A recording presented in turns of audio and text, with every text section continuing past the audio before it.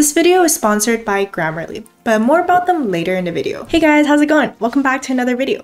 So in this video, we're going to talk about the different ways of making money online. I just want to point out right now that this is not some like get rich quick scheme. There are no ways really of making money that is super easy and super fast. All of these ways are going to take effort and time. I took some inspiration from Ali Abdaal's really great video on how to make money online, but I applied these to specific technical coding things and not necessarily online. I'm going to be evaluating all these different ways of making money coding with 4 different criteria. The first one is how easy it is to get started. The second one is how hard it is to get to making $100 per month. The third one is how stable that stream of income is. And the fourth one is how passive that stream of income is. An assumption that I'm making here is that you are proficient in coding, or at least you can get yourself to a point in which you become proficient at coding so that you can start taking on these different coding projects to make money. I also highly encourage you to stay until the very end of this video, because after we lay out all these different ways to make money from coding, we're going to do like a quick summary analysis of it, and I will explain the combination of methods that I would use so that I can make money from coding quickly, but also build up a more sustainable stream of income. So it's kind of 2 birds, 1 stone. You can make money more quickly, but then you can also slowly build that up so that you have greater amounts of income stream coming in from your coding projects. I really wish someone had told me this years ago. Alright, let's get started. The first way that you can make money from coding is freelancing. Freelancing here just refers to you doing projects or a job for somebody and you're not an employee. These can include building a website, making an app, doing some sort of analysis for their product, which is more like data science specific, and building up a data infrastructure, which is more data engineering specific. So how easy is it to start? I would rate this 4 out of 5, pretty easy to start. The only thing that you need to do is actually find a client, which is not as hard as you may think it is. There are at least 3 different proven ways. The first one is to list yourself on Upwork or Fiverr so people can reach out to you when they're looking for freelancers. The second one is to ask your friends or family if anybody's looking for someone to do their projects. Usually building a website or making an app or doing some sort of analysis is something that's pretty in demand. And the third one is something that I just personally realized, which is being active in online communities. Some of you guys may know Ibrahim from our Discord channel, who's also super active on Study with Tina live streams and on the main channel as well. Well, Ibrahim told me that he was learning Django and just web development in general, right?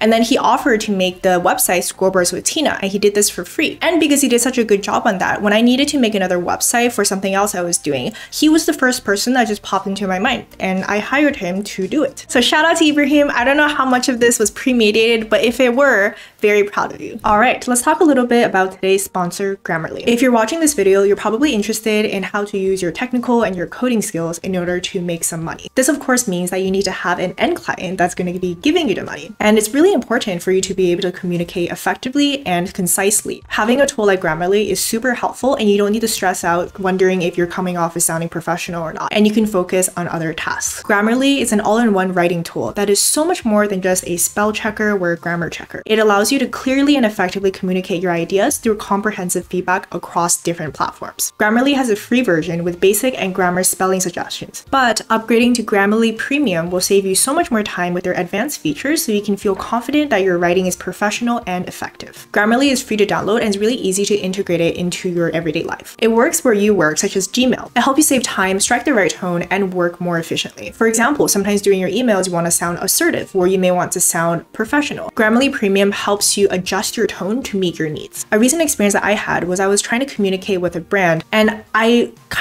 wanted to like give off a professional tone, right? But the sentences that I was writing was not great. I have a tendency of dropping what I think is called the article of a sentence, and Grammarly was able to help me address these things, and I came off far more professional. Get through those emails quicker and your work by keeping it concise, confident, and in the right tone with Grammarly. Go to grammarly.com/Tina Huang to sign up for a free account and get 20% off Grammarly Premium today to help you work more efficiently.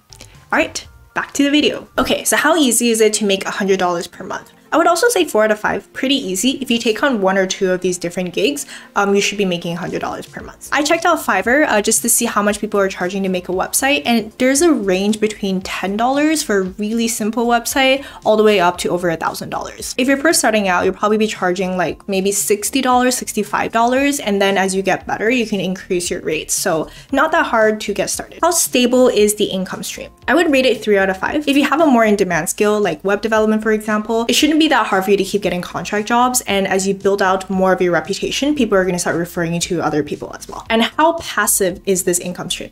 It is 1 out of 5 because it is not passive. You kind of have to keep doing the contract jobs. Next thing that you can make money from coding is technical writing. This I'm referring to writing on GitHub, writing on Medium, maybe specifically towards data science, and maybe HackerNoon. There's like different variety of writing, but a lot of technical writing involves coding something and then writing about it. You could be writing for yourself and posting on different platforms. And as you gain a reputation, people may also reach out to you to do ghostwriting or writing as a guest on other people's social medias. So how easy is it to get started? It's 5 out of 5 easy. You just have to make an account, something like Medium, and then you can immediately get started writing. Okay, so how easy it is to make $100 per month. I would rate this 1 out of 5. It is not easy to make $100 per month. It's going to take a lot of time for you to build up your brand, and each article that you write, say like on Medium, for example, you can check out these stats over here. Pretty much per day, you're making less than $1 per article. Even though this is a really slow start and it's going to take you a while, as you write more articles, the amount that you're earning per article builds up over time. Also, as you build out your brand, as I said earlier, people will start reaching out to you and doing sponsorships and also contract writing, which is going to pay you a lot more. So how stable is this stream of income? I would say in the beginning, it's like 2 out of 5, and then it gets to around like 3 out of 5. And it's because in the beginning, like you're just writing articles and you haven't built up a brand yet. So it depends on like how well your articles do. But over time, since you have your past articles, there's like that continuous income stream. And then you can start booking gigs, say like 2 gigs per month. And then that would also be like a more stable income stream for you. And how passive is it? I would rate it 4 out of 5. After you write the articles, it's going to keep making you money. The caveat here is that you do have to keep writing articles, where else your brand kind of like fades off. And if you choose to take on these like freelance leads, then that in itself is active. Next way to make money from coding is tutoring. How easy it is to start. 4 out of 5, pretty easy to start. Only thing is that you have to find end clients. You can ask friends and family. Coding is such an in-demand skill these days. I'm sure that there's somebody you know, some kid of somebody you know that would like to learn how to code. You can also get a job at one of your local tutoring centers or post online. There's like online tutoring services. Also want to emphasize for anybody that has imposter syndrome, it's totally okay if you're not like super good at coding. Actually, it's better that you're only a couple steps ahead of the person it is that you're teaching. And that's because if you're way too ahead, then you don't really empathize with what they may be going through right now. So how easy it is to make $100 per month. In the US, they were going by your average salary, which is $7.25. You're probably not really going to get taxed for this. So if you do 100 divided by that, then you get around 14 hours per month, which is not that bad. And if you go by the average hourly rate, which is $15.63, then that gives you about like 6 to 7 hours per month, which is really good. How stable is this income stream? I would rate this 3 out of 5. Similar to freelancing, as you start doing more and more tutoring, people are actually going to start coming to you. And as you gain more of a reputation, you can start holding classes for like more than one kid or like adult. It doesn't have to be a kid, just like the person in which you are tutoring, like the tutee, I think. But say you're charging the average amount per hour and you have 3 people per class, then that's only 2 hours of your time to get $100 per month, which is quite good. And how passive is this income stream? I would rate this 1 out of 5, not passive. You kind of have to keep tutoring people. Next way in which you can make money by coding is building templates or plugins. Here I'm talking about WordPress plugins and templates and things like e-commerce store like Shopify plugins and templates. How easy it is to start. I would rate this 3 out of 5. It's harder to start than say like technical writing or YouTube. Because you actually have to like build out a product, but it's not super hard to start if you're just building out a simple template or plugin. How easy it is to make $100 per month. So I want to put this out here. I'm not the most knowledgeable about this. I've never built a plugin or a template and tried to sell it before. So do correct me if anybody in the comments. So from what I've done in terms of research, I would rate this 4 out of 5, easy to make $100 per month. So the numbers that I got from different sites that are selling these plugins and templates, it kind of lists for $20 to $30 for WordPress templates. And usually they let you keep 70% of your revenue. And then there's this website called Theme Forest, in which you get 55% of your revenue, and Codester, which lets you get 70% as well. So just taking these numbers and you do some quick math, that turns out to around 5 or 7 sales per month, which at least in my opinion is not that many sales, but I may be wrong on this one. How stable is this income stream? I rate this 3 out of 5. So it's not as unstable as something like technical writing, where it kind of depends on if people want to read your piece or not. So like the whim of your audience, but it's also like not completely stable because there's going to be fluctuations on depending on how popular things are. And it's also going to fluctuate depending on like other competition that's out there. How passive are plugins and templates? It's pretty great, 5 out of 5 passive, because after you make it, there's really not that much that you need to do except doing some updates or running some Facebook ads or Instagram ads to promote your product. Next way to make money from coding online is making a YouTube channel. You can have more like informative YouTube channels like mine, but you can also have more tutorial-based and project-based YouTube channels. So how easy it is to start? 5 out of 5 easy. Just need to make an account and just pick up a camera and start talking or coding. How easy is it to make $100 per month? 1 out of 5. Really hard. I have lots of personal experience about this. Generally, if it's in the tech or coding niche, you're probably making something like $3 to $7 per 1,000 views. And most of the views that are coming in are not monetized. It took me, I think, between 4 to 6 months to be making $100 per month. How stable is this income stream? I rate this 2 out of 5, similar to technical writing. It depends on the whims of our viewers, such as yourself, but over time, it does become better. Your past videos are going to be making income, and you're making new videos that will be contributing towards that.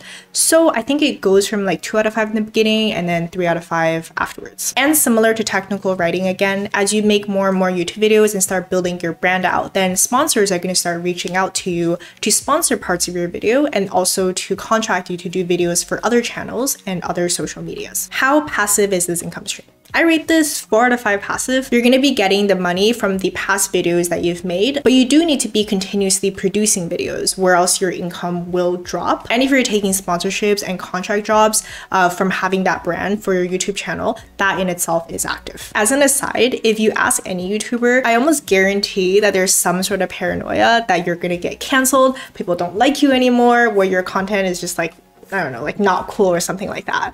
At least for me, like it's a very intense sense of paranoia. But from an objective point of view, it's a relatively stable passive income stream. Next way to make money from coding is creating a course in which you're teaching someone how to build a project or how to code. How easy it is to start. I would rate this 3 out of 5. I do have quite some experience in creating courses. I already did one, which is SQL for Data Science Interview Prep, which is linked in the description if you want to check it out. I did this in collaboration with 365 Data Science, who have made lots of data science courses already, and I also started building up an audience by myself.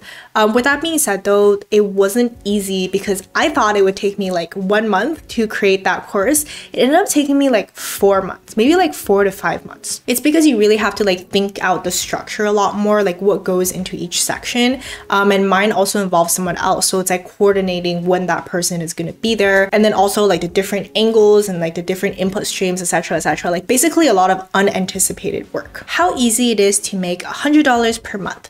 I think if you have an audience where if you're collaborating with someone like 365 Data Science, it's not too hard. I would rate this like 3 out of 5. But if you're listening to this on like Skillshare or Udemy yourself, I think it's like 3 to 4 out of 5 to make $100 per month. I can share some numbers with you. For example, my course is listed on Udemy and I make $2 to $3 per sale. So that means I have to make around 40 sales per month, which is like pretty hard actually. It's like that's not easy. Also, another thing I want to point out is generally when you first release it, there's going to be like a big bump. So I got $3,000 for my first month, but then after that it really like got a lot less because Udemy doesn't promote it as much. How stable is this income stream? Similar to templates and plugins, there are going to be fluctuations, but it's not as fluctuating as something like YouTube or technical writing, where it's kind of on the whim of your audience. For example, for my course, I make something like $100 to $200 a month. How passive is making an online course? 5 out of 5 passive. After you make the course, you just maybe have to do some updates, answer some questions, but that's about it. Next way to make money from coding is to create an app. This used to be like all the rage a few years back. I don't have too much experience in this, never created an app and then tried to sell it before. So I only know about this from just doing some research and kind of asking my friends who have done it before. How easy is it to start? I would rate this 2 out of 5.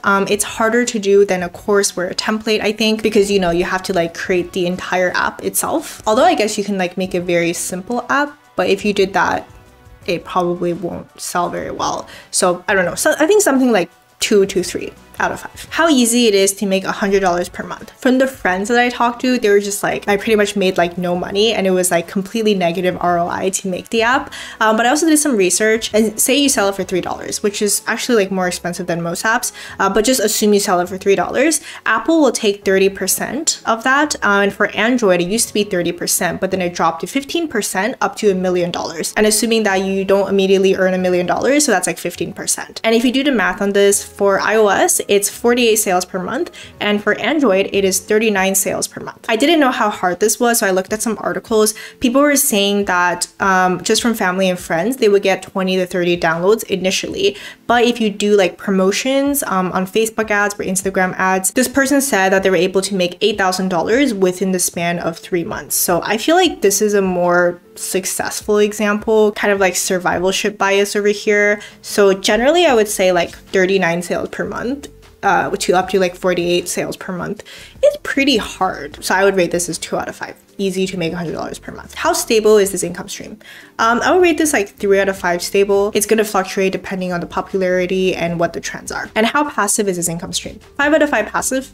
Pretty great. You do the app, make sure that there's no bugs, or you fix the bugs, do some updates, and that's about it. The next way to make money from coding is to get a job, a traditional job. How easy it is to start. 1 out of 5. Very difficult to start. Just for reference, for me, it took me 200 applications for me to land 5 interviews, and then finally I was able to get 2 software engineering internship offers, and for full-time, 1 data science position and also 1 technical consulting position. And for the internship positions, it was like 3 to 4 rounds, and for the full-time positions, it was like 7 rounds. How easy it is to make $100 per month. Well, once you get the job, very easy. As long as you don't get fired, you will make $100 per month, probably a lot more than $100 per month. How stable is this income stream? Very stable. Once you're there and you don't get fired, then you are fine. And how passive is this income stream? Very unpassive, 1 out of 5. You kind of have to like keep showing up and doing things. So the last way to make money from coding is to become a CTO of a startup.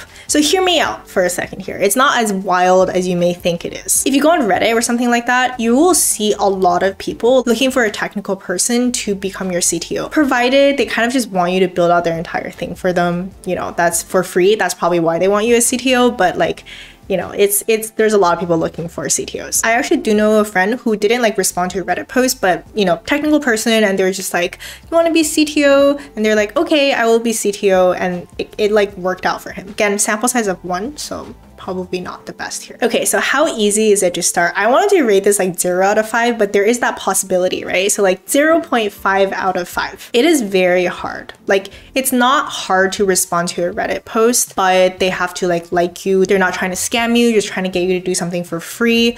And also, in order to actually be a good CTO, you would need to have some experience in the technical field. How easy it is to make your first $100. I also rate this 0.5 out of 5. It is very hard to make your first $100 per month and sustain that, because, you know, just getting that startup off the ground and just making money, most startups fail before they ever get to that stage. How stable is this income stream? Assuming that you actually manage to make it work and you're making money, I would say like 3 out of 5. It depends on the type of your startup, of course, but usually you would have a relatively steady stream of customers, and it's not gonna like just like suddenly disappear with something like that. But you still need to be like making adjustments and making sure that things are like not going to and things like that. So like 3 out of 5. And how passive is the income stream? 2 to 3 generally.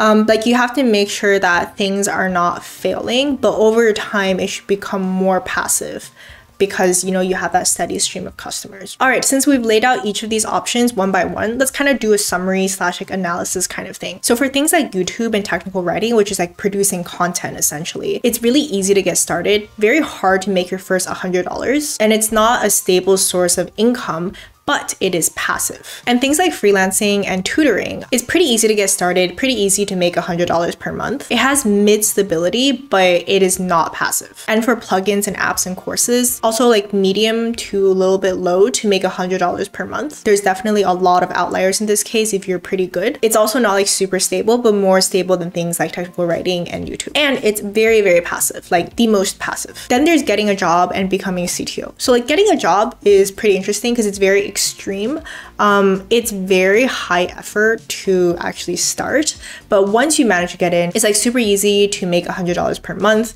very, very stable, but it's absolutely not passive. And becoming CTO is like really high effort across the board, and it's not like passive until you get to a certain stage as well. So after going through that summary, there may be a few observations that you've noticed, but I will also point out. First, there's an inverse correlation between how easy it is to start and how easy it is to make your first $100. This makes sense because the more easy it is to start, there's going to be more competition, lower barrier of entry, and therefore you're going to have a harder time trying to make $100. And another thing I want to point out is that this criteria is not exactly fair.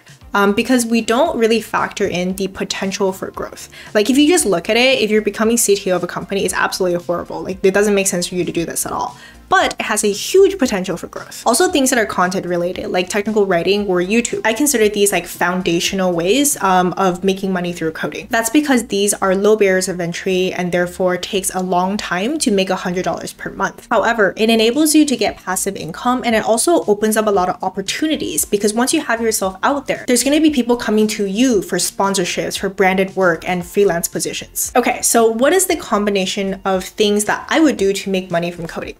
So firstly, I am a pretty conservative person, so I would probably get a full-time job just for that stable source of income. And then on the side, which is like what I'm doing right now for like the past year and a half, I would start something that we called foundational, something content related, like technical writing or YouTube. More specifically, I would be doing things like freelancing and producing courses. We're creating a template or a plugin, and I'll be producing content of me doing this kind of work. So you're kind of like slowly building this foundational engine by producing content and building up an audience, and you're going to be making faster money by doing these freelancing jobs, these courses, and these templates and plugins and things like that. So it really is like getting the best of both worlds here and kind of like double dipping with a snowballing effect. You're making money now and double dipping by producing content about it and building up your brand. Once you actually build out your template or product or app or something like that, now you have an audience that you can potentially sell it to. And the best part is, as you create more content, people are going to start coming to you with different freelance projects and like different things that you could be interested in doing. This is what my friend Seattle Data Guy is doing for data engineering, and Jake Amaral, who's doing this for trading bots. They make content, people come to them, and then they take on these freelance jobs. So yeah, that is what I would do if I were to start over.